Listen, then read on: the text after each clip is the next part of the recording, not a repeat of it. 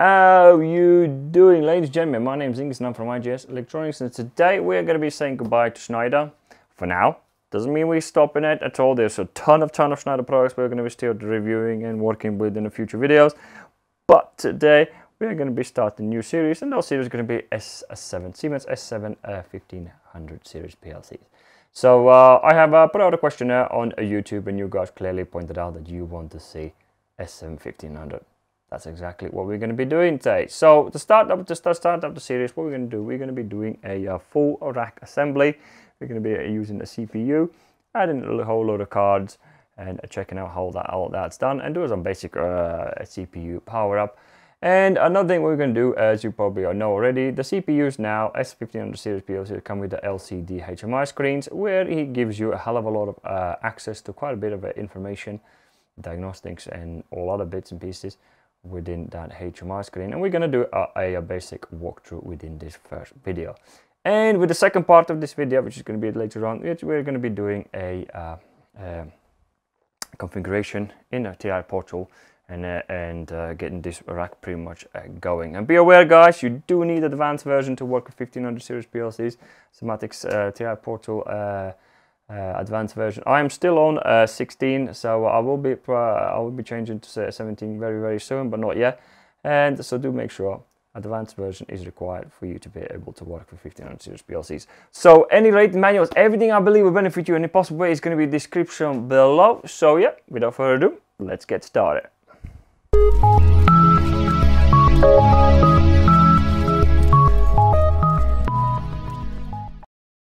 So first up is going to be our CPU, and the CPU today we are going to be using for most of this series, it's going to be a 513. So it's a CPU 1513. That's a CPU we're going to be using. So it's one of the latest modules. I know they had a bit earlier modules that looked a little bit different. This is one of the latest ones, and yes, that's exactly what we're going to be using. So first one we put on our rack. The rack, by the way, the back plate is definitely different. There used to be on a 300 series. So the one thing I wanted to point out at the beginning, as you can see, it's got like a bus plates on the back. So these are like a bus connectors. So these are the ones that definitely, as you can see, they're much different than they used to be on 300 series. So you're gonna need those to make sure you're able to connect these together. So first up, CPU. So we're going to put that in here. So the next one I'm going to be using is this card in here. This is a Profi bus, so a communications module, just in case we want to use to some of the older units, older Siemens products that require the bus, the Profi bus to communicate with it. So that's exactly why we're going to add this card onto it. So I'm pretty sure we're going to be using Profibus in the future, because I want to check out some ASIs and all other things like that. Next up, we are going to put in a, let me just unplug it. So it's going to be our digital input card. This is the thick one. This comes with the 32 channels. There's a 16 version, 16 point version as well, which I can show that in a minute, as we're going to add the stuff into it. And when it comes down to these ports in here, we're going to get to them once we're going to start checking them out, how they're wired and everything in between. So again, just need to make sure we add our bus for continuation. So so here we go. So, and let's plug that onto it. So that's our next card. So obviously I'm going to secure that screw down in a minute. And from there on, I will add two more cards. One is going to be digital output, and then digital output. One is going to be, and then we are going to have also analog input. Very cool analog input card. It pretty much supports every signal out there that you're going to be working on. Well, when I say every signal, I mean most signals that you would be knowing about to use and work with. So this card is going to allow us to do that. Also our digital output. So that's all plugged in, and from there on, another card that I want to add, which I'm looking around where it is, it's going to be still in a box. We are going to do the analog output as well. Why not? So we are going to use are we going to use that? Possibly, but for now we're just gonna take that. As you can see, it's thinner. So this is one of the thinner version. It doesn't matter if it's a 32 or 16. It's fine. You can still mix and match them. So here we go. So let's put that one on there, and that will do for now for this add-on. So for this assembly, oh, I forgot to put the bus on that one. So let's join these two together. And for now, obviously, we're going to be adding more as we progress in the future. So, but for now, that will do. This is our first initial assembly. I think I'm going to put that one in as well because that just looks weird if you don't. So, and we are going to be talking through all the, oh, the hell is it? Oh, this is going to, all the points and the wiring and everything in between for all of them. Even as you can see, this one doesn't have this point in here, doesn't have insert in there. We're going to check all that out in the future videos. So so yeah, as you can see, all these are set and ready to go. So the next step, so we need to configure it, and obviously first we need to wire it. So the CPU itself is going to have 24-volt DC supply going to it. It's got two ports in here, so it's a P1 and P2, as you can see down there, and a 24-volt DC supply. So this CPU is I can't remember how many watts it can support.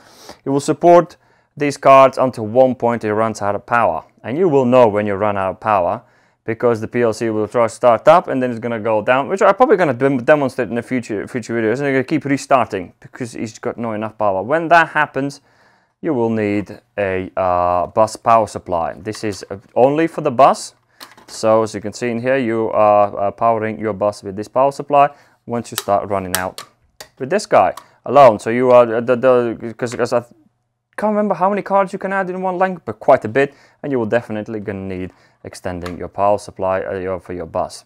So that's for the future in videos. So for now, so that will do. So let's jump on to the actually let me just wire this all up, and I'll see you on the laptop. Here we go. So the PLC now is wired in and ready to power on. But before we start, we do need to make sure we add memory card. A memory card is crucial. It's a required item for these CPUs. So do make sure you do that and get it, and make sure that is the SMC card. So it's basic SMCs for the CPUs. And I've got another one in here, which is actually HMI. That's just a standard SD card in here. This is not standard SD card. Whatever you do, guys, do not format on a Windows, because there is like a file on there that runs this card. So if you format it, that file is gone and the card is gone pretty much. It becomes just a standard SD card. So that's something you don't want to do. So here we go. So let's power it up. What he's going to do at the very beginning, so he's going to be going through his usual thing. Checking what's on a bus and connecting all things up and figure out pretty much working out what is what. So that's what it's going to do at the very beginning. As you can see from the screen, which we're going to zoom in. At the moment, I've got no configurations being done, which you're going to be checking out in the next video.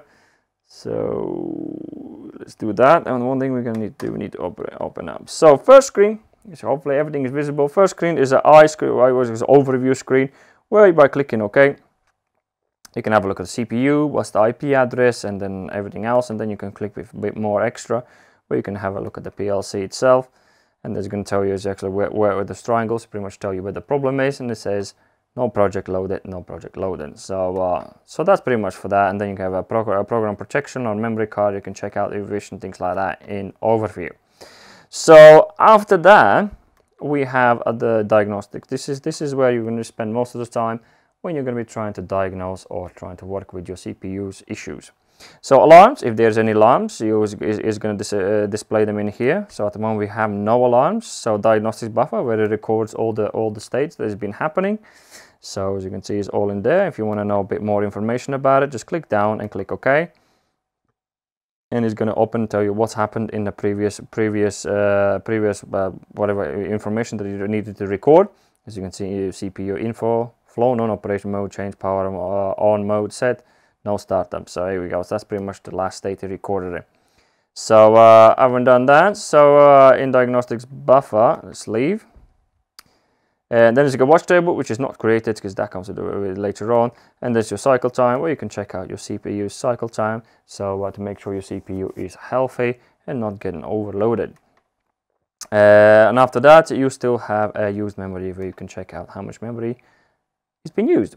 So let's leave that. So next up is a little setup spanner where you can set up a lot of things. First things, if I look at it, is the addresses.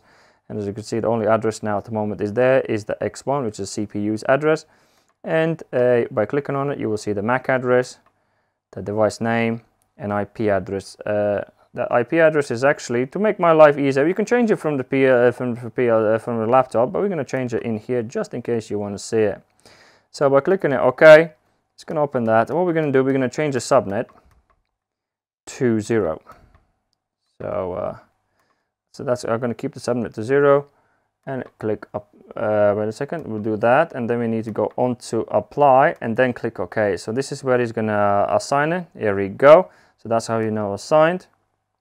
And that's that. So the IP address is good, and obviously you can find out everything else you want to find out in there. So your subnet mask and router address and so on and so on. So I've done that. An address system from there on, you have a daytime, run, stop, and you can reset CPU.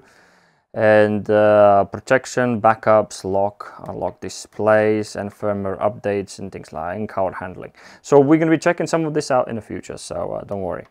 So that's pretty much where the settings are. And next one we have is modules. This is where you can find out if there's any issues with your modules. It will pretty much tell you in here. By clicking OK, we'll open the whole list of the modules now. It's including as well the CPU, native plugged in. At the moment they are all not named. And as you can see, there should be 6 of them, and that's all there is. 6 cards. And by clicking on it, let's say slot 2, you can click on it. Status, which if there would be any problems, it would show you them. But at the moment, there's no problems. The module state is good. Good. So slot 2, manufacturer is a Siemens. I don't know what other manufacturer you can put on it, but hey. So order number, serial number, and blah blah blah. So pretty much you can find out all the necessary information about your cards.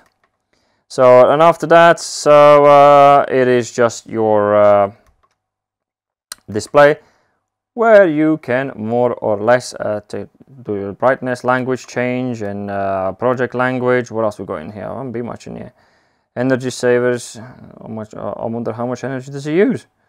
Diagnostic refresh, diagnostic refresh, order numbers, and so on, So basically about the display.